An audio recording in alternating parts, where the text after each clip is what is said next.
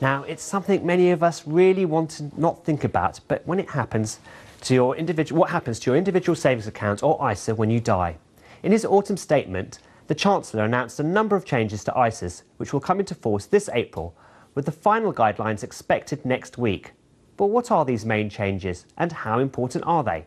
Well, to help us answer that, I'm joined by Holly McKay, who's an independent investment expert. Holly, what exactly is going to change here with the ISA market? Hello. Well, in the past, when someone with ISAs died, the tax benefits effectively died with them. The change we're seeing now is that the surviving spouse or civil partner is actually able now to inherit that ISA allowance. So let's take an example. Let's think imaginatively of a couple, Peter and Jane. Say Peter saved £50,000 into an ISA. I just think of an ISA like a tax-efficient see-through pot into which you can put either cash or stocks and shares, and you won't pay tax on the interest or the capital gains tax that they make. So Peter's got £50,000 in an ISA, and say he dies before Jane.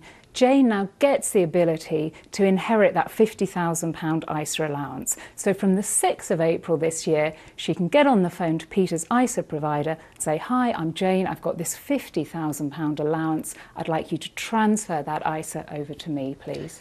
Now, how important are these changes, do you believe? Are they going to revolutionise the market? I don't know about revolutionise, but I think it gets rid of an unfair rule which used to put people off saving into ISAs. We know that about half of all UK adults have got some savings accounts or a few investment products, but this year less than a third of UK adults have taken advantage of any of their ISA allowance. I think people are put off by the jargon and the gobbledygook that goes around ISAs. They think they're more complicated than just tax-efficient savings account, and undoubtedly in the past people were cross about, they were put off by the fact that when they died the tax benefits died with them. So you mentioned that the spouses will benefit, will other people benefit too? Not at the moment. At the moment this is just for spouses, so if you die, your children for example will not be able to inherit the tax benefits of your ISA. I'd love to see this change, but with the general election coming up in May, I think it's on the back burner for now. And we're in February right now. These changes are due to come out in April. Is the market ready for all these changes? It's very last minute, but I mean this year the government have made so many changes to the staid-old world of sort of pensions and investments. They've given it an adrenaline sort of shot in the arm.